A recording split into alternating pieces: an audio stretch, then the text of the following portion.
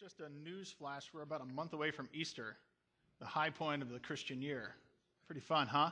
That's what you have to look forward to. Next week, we're kind of in an in-between phase of sermons. It tags on to this sermon series, but it moves us towards the next one quite easily on generosity and stewardship, that general topic. And then we're walking towards the cross from there on for the 3 weeks following. But this week, we're closing out our sermon series that I entitled Multiply, with a sort of focus behind it of generosity. And Brian Johnson, our director of church planting for our conference, started us on this unknowingly on this theme of multiply when he talked about our part in planting a church. And we've since talked about small groups, and we've talked about hospitality, and now we end with identity. And you might be wondering what that has to do with generosity. We'll get there, so don't worry about it. It'll take till the end, so don't hold your breath. We'll get there. But today we are talking about identity, and largely I'm talking about corporate identity more than, excuse me while I readjust this, as much as we're talking about individual identity. In fact, probably more corporate identity, us as a church. And so if you'll indulge me, I don't often do this, but I'm going to read a little bit from a book at the beginning and the end. It'll be a little bit longer than a paragraph. But if you can listen, that would be good, because I think it informs and frames where we're going. This is a book called World Impacting Churches. I've really appreciated this book by James Eby. And he says it's a chapter entitled A Tale of Two Churches. He says, "Let me tell you a simple but true story of two churches. In some ways, these two churches are similar, but in other ways, they are vastly different. The first church is an ordinary church. There are thousands of churches like it all over the world. Ordinary churches normally make no significant impact on and have little influence in the cities, towns, and villages where they are located. In fact, they often do not influence much of anything. They're ordinary churches. But the second church I wish to describe is enormously different. It is what I call a Great Commission church. There are not many of them around, but they are powerful in that they make a genuine difference for Christ in their spheres of influence. They challenge their cultures, win many people to Jesus, successfully disciple new believers, effectively minister to the needs of their communities, plant new churches, help reach those who have not heard, and make the world a better place to live." Here's the story of the two churches. I'll read about the ordinary church. The first church is found in one of the world's major cities. For 15 years, the congregation had been meeting in a particular part of that city. Not much of significance was happening. Few people were being won to Christ in the church's neighborhood, and no effective outreach ministries to the community were in operation. The members met in a church building, but not one of good quality. One day, this church was offered the opportunity to buy a nicer church building, which was located in a totally different part of the city. And I'll shorten this. They moved to that other part of the city. After moving to the new location, the pastor wanted to discover what impact his congregation had made on the community where they had previously been located for 15 years. So he developed a plan. The members went door to door. They asked a specific set of questions, were trained to ask that. And then the church leadership tallied the answers to the questions in order to determine the church's impact on their former neighborhood. Do you know what they found? They found that the church had made no measurable impact at all. For 15 years, they had met regularly in that community, but largely they determined to no avail. The leaders came to understand, in fact, that the people of the area had not even realized the congregation had moved out of their community to a new location. Perhaps, if that were the case, the community was never really conscious that the church was there in the first place. This church knew or practiced little which would help bring the transforming power of God's kingdom into its community. They were just an ordinary church. And as we said, the world is full of them. Finally, he says about an ordinary church, he says, "Ordinary churches regularly have a limited and rather self-centered view of ministry. They tend to live with a maintenance mentality, focusing on their own members and having little heart for the world around them. They have not understood that Jesus came to seek and to save lost people, and that he has commissioned his followers to do likewise. Now, that seems like it's a downer way to start, right? An ordinary church. But I think it frames where we're going. Because the question can be asked, what happens if we lose sight as a church of our mission and our identity? That's what happens. I think he's pointing it out.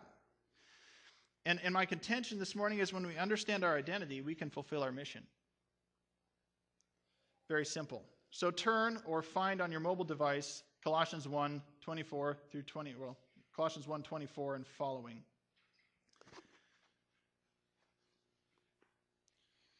This is Paul's identity that he brings up. Starting at verse 24, he says, "Now I rejoice in what I am suffering for you, and I fill up in my flesh what is still lacking in regard to Christ's afflictions, for the sake of his body, which is the church.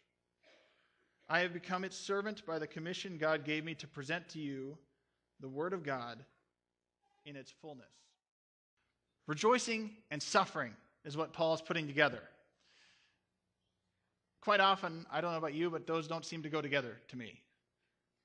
You don't suffer with joy unless a couple things are true, I think. You don't suffer with joy, first of all, unless you believe very strongly in something, in that which you're suffering for. In fact, suffering is not easier in that instance, but it's possible in the way Paul's talking about. In order to suffer with joy, you have to believe there's something worthy of suffering for, a goal of some kind. And the other thing is, it's not just that you believe in something, but you have to have some perspective, and you have to have had some kind of experience that brings that. And I think Paul, we don't read it here, but Paul has had a personal experience with the risen Jesus Christ. That changes his whole identity and his whole outlook on life. And so now he's contending for Jesus Christ and for his church. And he'll suffer with joy. And he says, I have a commission from God to do this. That's verse 25 we just read. He says, I have become its servant, that is the church's servant, by the commission God gave me to present to you the word in its fullness. Paul, at some point in his life, had an identity shift. Right? Paul had been one of the big attackers of Christianity and of the church, and now he identifies with Christians and the church. I mean, think through that identity shift. That's massive, isn't it? That Paul at one point was opposed to everything Jesus and opposed to the church, and now he's the greatest laborer for the church, rejoicing in his suffering as he does work for the church. What makes that kind of a switch? And it was, as I thought through this, I thought of examples of where we've had maybe, I don't know, I couldn't think of great examples of moving from, that deep of a switch, but for a lot of us, we've had experiences where we were indifferent or unknown, something was unknown to us, but we made a switch, like a family member gets cancer all of a sudden. That which was sort of something we were indifferent to or was something out there is now real. In our own family, somebody being born with a physical disability, all of a sudden that changes how we think of things. That changes your identity. And the person who's gone through cancer, the person who has a disability or whatever it is, that shapes their identity, right? And it can change your identity significantly. Something gets personal, just like it did for Paul. All of a sudden it was personal. It shifted his identity in a big way. So he's there, a commission to present to you the word of God in its fullness. Go on to verses 26 and 27. This is what it is. He says, the mystery that has been kept hidden for ages and generations, but is now disclosed to the Lord's people. To them God has chosen to make known among the Gentiles the glorious riches of this mystery, which is Christ in you, the hope of glory. To them, we have that. That's Israel. That's through the Old Testament, God is presenting to a group of people what he's going to make known, this mystery. And all of a sudden now, this mystery is fully and completely open to everybody else. Gentiles, that's all of us, right, in the room. The ethnicities, that's kind of what it translates as in Greek, to ethne. And the mystery, all of a sudden, is open to everybody. It's not a secret, it never was. So don't go that direction with thinking the mystery. It was clear that there was a hope throughout the Old Testament. It was never a secret, but it was mysterious. It was cryptic at times. The plan was anticipated in the past, but never fully revealed. As Hebrews 1:1-3 points out, it'll be on the screen. In the past, God spoke to our ancestors through the prophets at many times and in various ways. By the way, this is a really hard verse in Greek to translate. But in these last days, he has spoken to us by his Son, whom he appointed heir of all things. And skip to verse 3. The Son is the radiance of God's glory, the exact representation of his being. What was once shadowy and mysterious now has become realized in Jesus Christ. The mystery is revealed, and it's open to all. And we can easily look back on this, and we can say, well, yeah, we get it now, right? Hindsight's 20/20. But when Israel waited in those days, there was a genuine mystery about this. What's this going to look like? Who's this? What's this going to be when God reveals all this stuff? And even when Jesus came, there's a lot of mystery about it. But no longer. God chose a people by whom he would reveal his plan for the redemption of all creation. Now the plan is revealed, and everybody's invited to the party. That's the mystery revealed. And there are glorious riches and treasure as a part of that. The plan is Jesus Christ. Paul says the glorious riches are found there too. Jesus Christ. Paul says specifically, you want to know this mystery of God? It's Jesus, plain and simple. And within that person, we get this treasure and the riches. As he says in chapter 2, verse 3, those are wisdom and knowledge that come from Jesus Christ. There's something to be found there, this mystery revealed. And that's where Paul finds his identity. Paul finds his identity in the commission to deliver all of that news to the church and to the world. And I want to give you two sort of points of application for us from that this morning, and then I want to round out this sermon series with a thought. And the first is this: know your identity. I'm talking individually, but I'm also talking corporately, right? As the church, we have to know our identity. When you understand your identity, you can fulfill the mission. When we understand it as a church, we can fulfill the mission that we've been sent on. Paul has an identity shift in life, and it's significant, very significant. It shapes everything about who he is and what he's doing. But we can ask the same about ourselves. What shaped your identity? What has shaped my identity? You know, I brought up before when somebody goes through, let's say, cancer or those kinds of medical and physical experiences, or in our own family, somebody being born with a disability, it changes a lot about how we understand who we are, right?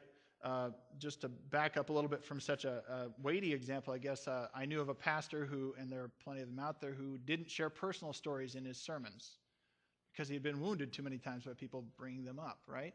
It shapes our identity. What we go through in life shapes who we are and who we become. So here's an identity test based on what Paul said.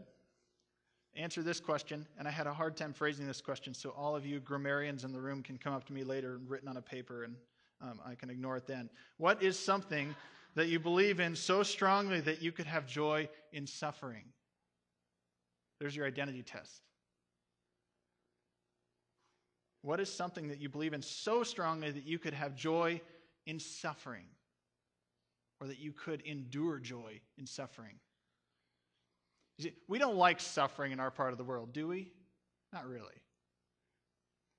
No, and I don't frankly like suffering either. I had a headache this morning. What did I do? Took Tylenol. I don't like suffering either.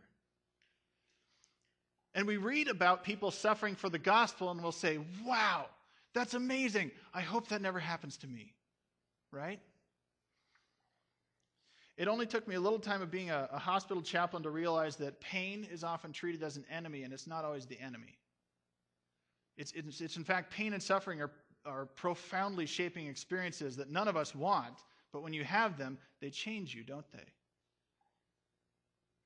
Pain and hardship are shaping forces. We even read that in Romans this morning, Romans 5.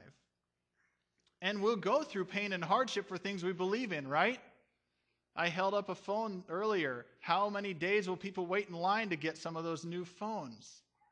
In good weather or bad weather. We'll endure some suffering and hardship if we believe in it, right? So the identity test, what would you suffer for joyfully? You have an identity. I have an identity, whether or not we can pinpoint it or not. And the places where we expend our energy reinforce and shape those identities, just like it does for Paul. So you have to know your identity first of all, but then you have to trust your identity and follow through with where it takes you. And here I'm moving more corporately for sure. Follow through with what you believe. Paul does it. Paul puts in the effort necessary. In fact, chapter 1, verse 29, Paul says, I strenuously contend with all the energy Christ so powerfully works in me to fulfill that mission that he's talking about, the commission he's gotten. He strenuously contends. Different translations have different ways of saying it, but that word contend or strive is an athletic term for a fight or a contest in Greek. And that's what he's saying. Let's take this to a modern and simple example. Do you ever watch a kid when they're at the stage in life, a baby, when they're at the stage in life, they're trying to get on hands and knees, right? What are they doing? They're putting all their energy into trying to just do that one little thing, right? And then as they get a little older, they're putting all their energy into trying to crawl. And then all their energy into walking, which soon turns into running, which soon turns into crashing into things, right? All of their energy goes towards that one thing. And as we get older and as we add years to that, we put a little less energy into certain things unless we believe so strongly in it that we'll contend, like Paul says. Those are your two things. Know your identity. You can say that individually and then follow through with it. Where are your energies really put? But as a church, we need to know our identity, and then we need to really analyze where do we put those and expend those energies in following through with what our identity is. And so let me connect a little bit of generosity and identity as we've looked at this series. If you go to Colossians 1, verse 6, which is beyond the scope of what we read this morning, this will be new material for you. It says, so then, just as you received Christ Jesus as Lord, continue to live your lives in him, rooted and built up in him, strengthened in the faith as you were taught, and overflowing with thankfulness. See to it that no one takes you captive through hollow and deceptive philosophy, which depends on human tradition and the elemental spiritual forces of this world, rather than on Christ. The Colossian church was potentially dealing with some identity issues, if we're to read this right. Paul's saying be careful of what's out there. Someone or something either is or could tell them to be something other than they are through hollow and deceptive means. There's somebody or something saying, look this way, act this way, be this way. Something else other than your identity, the one you were taught. Without a solid identity, we run risks. Now, all of us have an identity. The church has an identity. And the thing is, the world around us has identities as well, and it doesn't stop moving. There's always something changing around us, and so we always have to take our identity and adapt to the world we live in. There's just no question about that. There's always moving parts. But we can adapt and forego your identity in many ways and say, well, I'm just going to cave into what's around me. Or you can adapt and remain steadfast in your identity. I know who I am, and I know where I am, and I know the world around me is spinning and doing other things, and it may be good, it may be bad, but I'm not going to give up who I am because of that, and I'm not going to change just because of that, right? Individually, one place where often this gets seen, I think, most profoundly in just individual life is workplace versus home life, right? You go to the workplace in some cases, and the joking is different than at home. And do you laugh or do you not? It might not be appropriate. I don't know if you've run into those cases. I don't in this work environment typically, but I have in others. But the church can be the same way. Do we laugh at the jokes the world is telling? Do we cave into the way the world is saying we should be? It's no different for identity. And in this sermon series, we've covered a few things. We've covered church planting, we've covered groups, and we've covered hospitality. I think all of those things should be a reflection of our identity as a church. And around us, there are hollow and deceptive philosophies being thrown at us all the time as the church that we can give into if we're not careful. Only 4 or 5% of churches ever plant another church. We had a beginning date. None of us remember it because we weren't alive then. We had a beginning date, and guess what? We were also supported financially by other people outside of the church. This church had to ask for financial support from the very beginning from other churches. Only 4 to 5% of churches ever are generous in this area to start other churches. They start and they just assume other churches will figure it out. Gathering together in small groups, I've talked about that. You can do that in multiple ways in the church, and in fact, it happens in every church, right? People will gather together in small groups. We're being intentional about what types of small groups we want to gather together, is what we are. And that's an identity-shaping piece for us. That defines who we are as a church, that we're distinctly and intentionally gathering together to grow in our fellowship and in our learning together. And most churches, if we're talking hospitality, and I've been to a lot of them, assume that they are hospitable, but they put very little effort into really being hospitable. We've got to be intentional about that. And the issue is we worship a generous God. But often it's easy as the church to act like hoarders in light of our generous God. Well, we've got all this stuff, we better keep it. And we can be good stewards, but sometimes we can also hide behind that if we're not careful. God is generous. Amen? That was weak. God is generous. Amen? You're still with me. His people, the church, should be that way as well. The mystery that Paul speaks of is Jesus Christ, the greatest act of generosity ever. You won't find one that's parallel.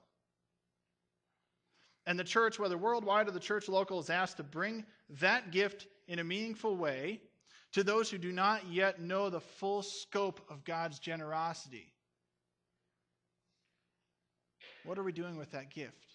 That's the question. What's our identity say about what we do with that gift? The mystery of Christ, the mystery of God revealed. Let me read to you about an extraordinary church then.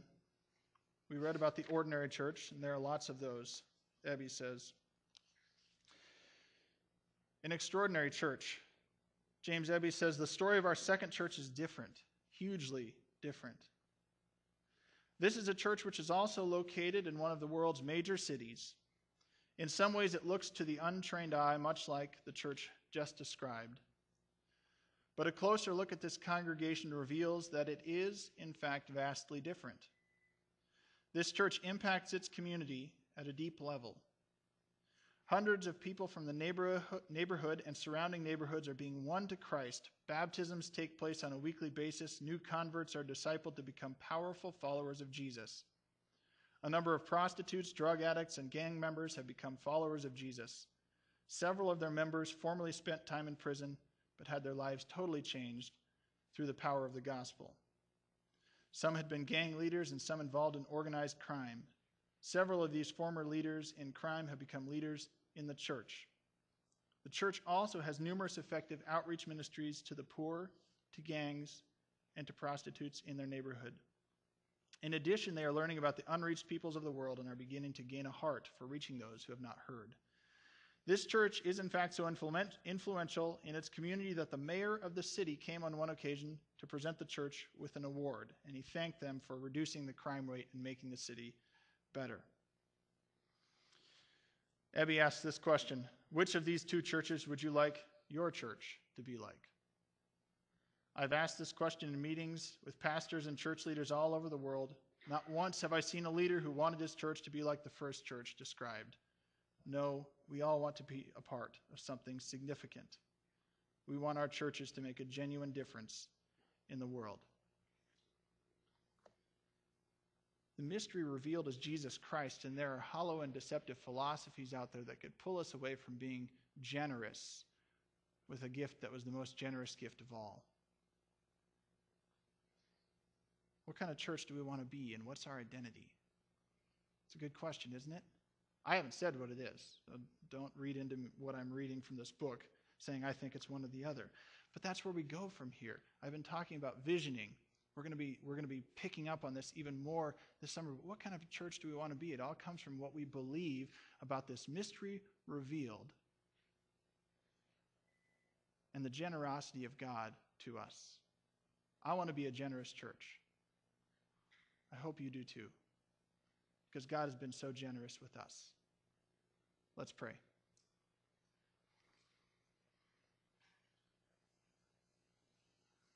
God, we give thanks for the fact that you were so generous with us by giving us your Son, Jesus Christ, and we can never fathom the full depth of that generosity. God, it will be glorious when we stand before you someday and we can understand more fully what that means. Even now, it's a bit of a mystery, but God, help us as we find our identity in that which was mysterious and is now known, your Son, Jesus Christ. And as we seek to take that mystery out into the world, that others would know, that it wouldn't be a secret, God, but that it would be known and known to all, just as you've made it known to us. God, continue to change us and shape us in your image, both individually and as a church. And help us as we do the same in our community with all the opportunities before us. We pray this all in the name of your Son who loved us so much. Amen.